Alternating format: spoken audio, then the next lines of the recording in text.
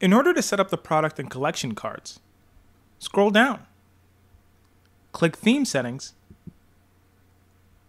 scroll down again, and click Product and Collection Cards. The Product and Collection Card section is one of style, flexibility, and power. Let's scroll down and see some of those cards now.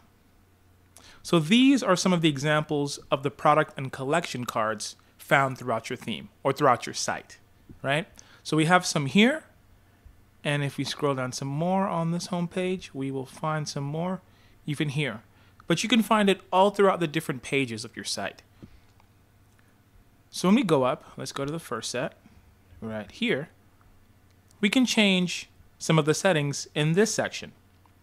So in the layout settings, it asks how many cards do you want per row? And this is for desktop, right? So right now we have 4 cards. And we could see it here, and we could also see it there, right? But we can change it to 5. So when we change it to 5, we see 5 cards in a row here. And if we don't have any more, it'll just end after the end of the row. You see, so instead of it showing 5 cards here, it only shows 3 out of the 5. And it's just showing the empty space. So we want it to be very clean. So I'll change this back to 4. We also have the option if we want to set it to 3, but I'll leave it at 4. We can also change how many cards can show per row on mobile. So right now we're in desktop mode, so we won't be able to see anything. So I will go up, click, right? And this is where you can change to mobile mode or also full screen. I'll click mobile. So now we can have a mobile representation of how our site will look. And I could choose if I want 2 cards to show or 1. I'll choose 1. All right, so that's how it will look with 1 row. That looks pretty clean. And then we also have the option to go back to 2. Cool. And this allows you to be able to show more, right? And see if you don't have any more 2s, right? So if you can't get all 2 together, then here you will just have 1 by itself, right? All right, so let's go back into desktop. So now what if we want some space between these cards because they're pretty close? You see, they're pretty close together. We can move this slider. So if we move it up, it increases the space that's between the cards. I'll zoom in with my Mac. You see, you can see just a little bit, right? There's a little bit more space than there was. We can go crazy. I'll zoom all the way out. And we can go all the way. And see, there's even more space, if we can see, between the different cards. But we could also move it down lower, but I'll move it back to where it was, about here. All right? And that seems like it fits a little bit more. Get what fits and works best for you. All right, so now we go down to the card image fit. And the image fit is all about figuring out how you want your product card or your collection card images to fit, right? So right now it's saying adjust ratio to fill empty space and crop image. What if we move it to preserve ratio? You see, it kind of changes around. This one stays the same, but the rest of them kind of shrink. You see that? They shrink a bit and they're showing more of the bottom. If you want that, you can go for it. Like this has a countdown showing now because there's more space, and these just push the image all the way to the very top. But I don't really like it with my situation. So I'm going to move this back to adjust ratio to fill empty space. Boom. And you see, it's taking up more of the space, and it looks a lot better for me. If I go down, I see the countdown timer on some of these images here. Remember, the countdown timer only shows when an item is in a sale. And I also like how that looks, so I'm going to leave it that way. All right, let's scroll down now to the card image ratio. In the card image ratio, you're able to change your card image ratio.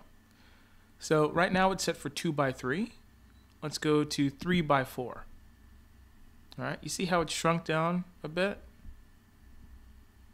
All right, you can mostly make it out with these because you can see where the white is right here and then the image right above it. But that made a change. Let's try now.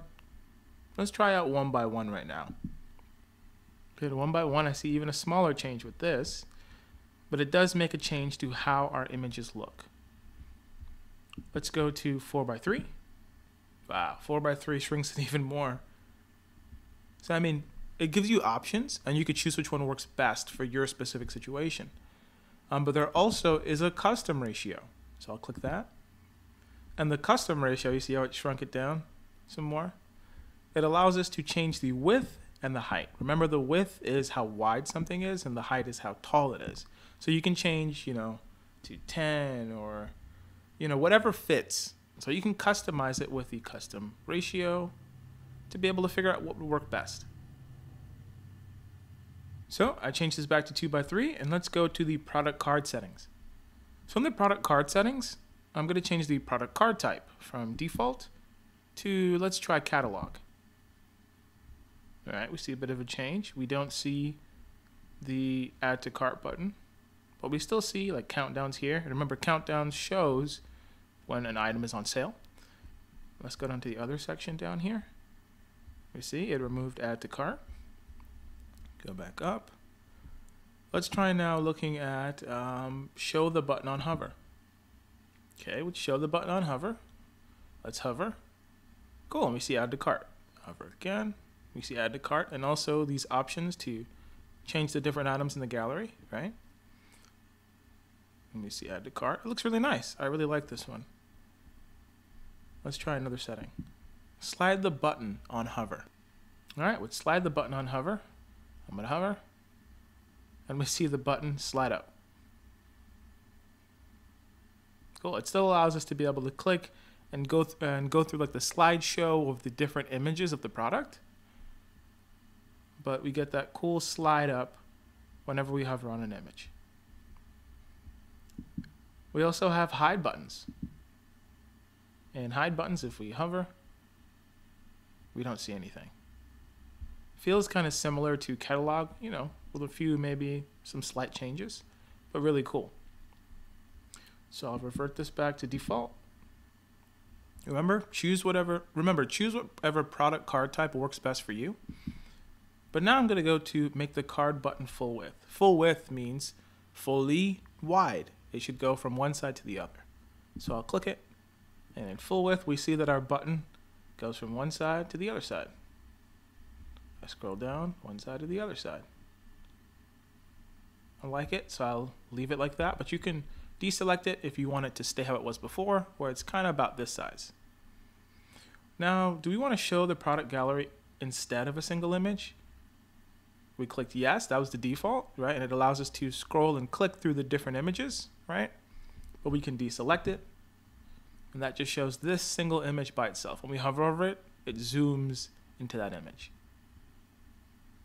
But we could also choose to get that, we can also choose to make sure this is selected, and then it'll allow us to be able to cycle through the different images for a specific product.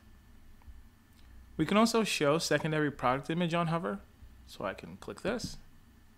Remember, there's a little disclaimer here. It says this doesn't work with gallery cards, right? This above setting. So if this is selected, this one won't work. So now that we have this one deselected, let's try it out.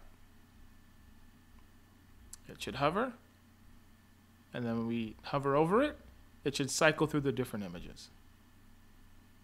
I'll go to the one down here.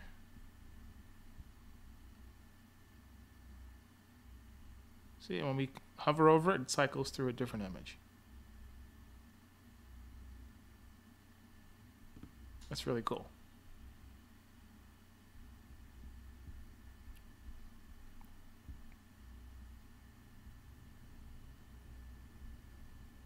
See, right now we're not seeing it on these items, but we're seeing it on the sale items.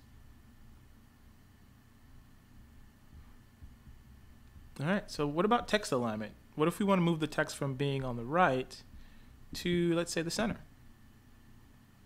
So we can center it. You can also make it to the left.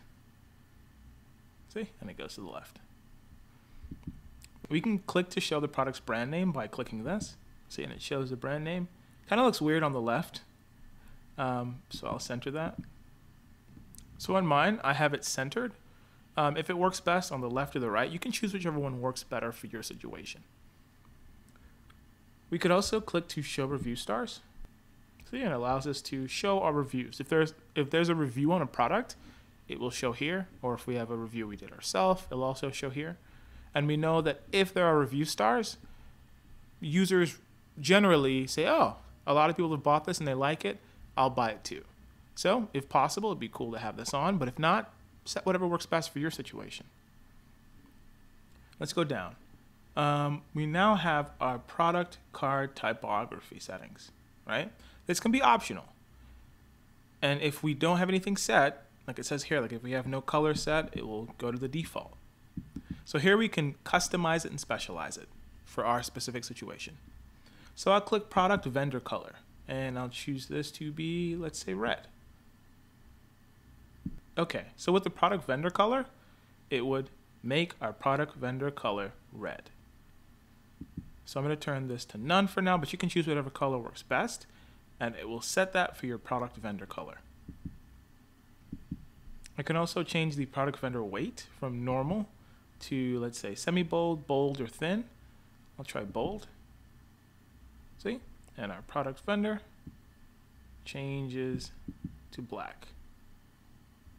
And also bold. Let's see? This allows us to customize to how we want it to feel. We can also move it to thin if we want. See? It'll make it like that. But we can cycle through and choose what we want, what fits best. So we can also change the product name color. So we can change it to, let's say, like blue or something. And see here, we can see our product name colors, that they're blue.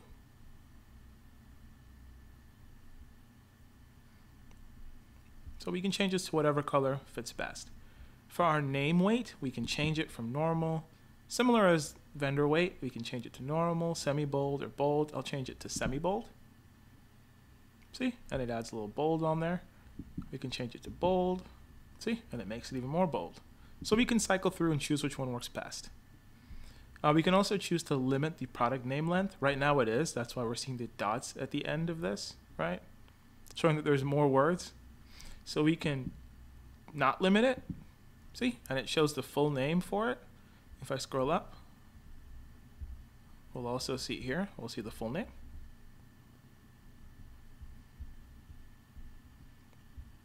So we have the full name here. We can also change it to character. So see, we can also choose to limit it by characters. Right now we're seeing just these 3 dots, but that's because right here we haven't set our limit amount. So we can actually set our limit amount in limit by characters, and it'll allow us to show as many characters as we wish by moving this slider. See? And now we say, okay, 74, and then any characters up to 74 will be shown.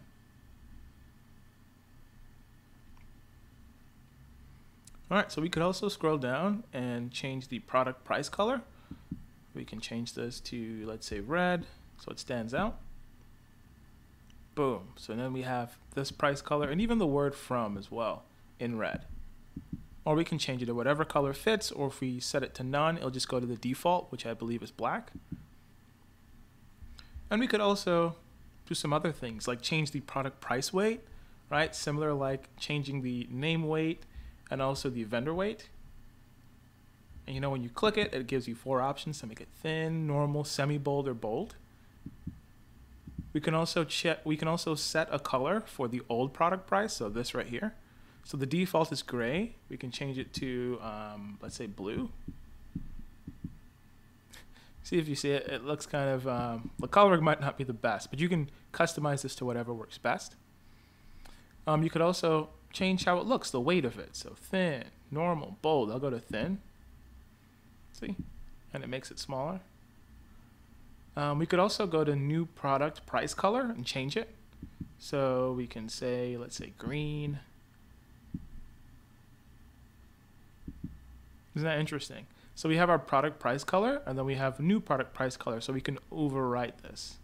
See, it doesn't change for these, but it changes for these. We can also as well change the new product price weight. So similar, just like the old product price weight and the ones that we've messed with above, we can do it here and customize this to whatever works best. But we also have the collection card settings. But we're on the product page. So we need to change pages and go to the collection page.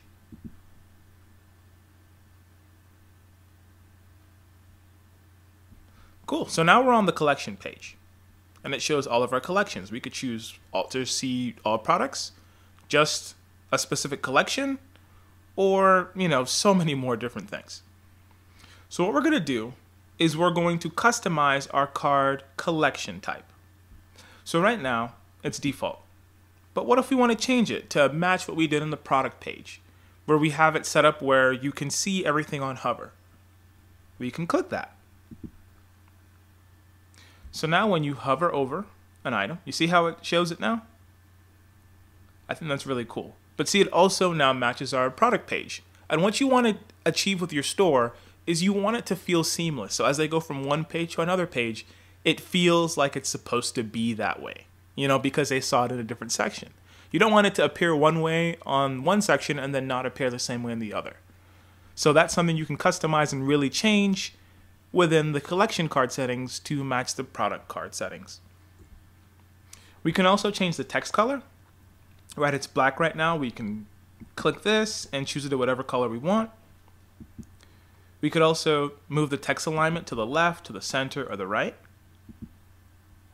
All right, so you could choose this text to align it to the bottom, to the top, or to the middle by clicking this. You could also choose to change the text size, which is really cool. So you can move it from base to really big or medium or small, but I'm going to leave it at base because it fits pretty well. Maybe we can try small. Let's try small. See, it fits pretty well no matter what. So we're going to leave it at small, but we can change it to whatever we want in this section with these. We can choose to change the custom text size here by moving this slider up or down. I'll move it up. And see, we will see this change if we select custom here. But I left it on small, so we can't see that. So we won't see that change. Okay, for text font, we can change it from title to base. I'm going to leave it at title. And we could change that text background and put a background behind the text with this setting. And we could also add an overlay opacity, which I think is really powerful. So I could click this. I could go to black. Cool, so we can set an overlay color, and if we move the slider, let's say to 50 or 100 or 30, it'll add an overlay to match that color on this image. So it'll make it stand out better. So it can make this darker or lighter based on whatever color we choose. I have black, but we can choose just about any color under the sun. We could make it even red if we want to. But it's something we could definitely do to customize things and make it more attractive for our users. Thank you for watching this video. Please refer to our Help Center for more information.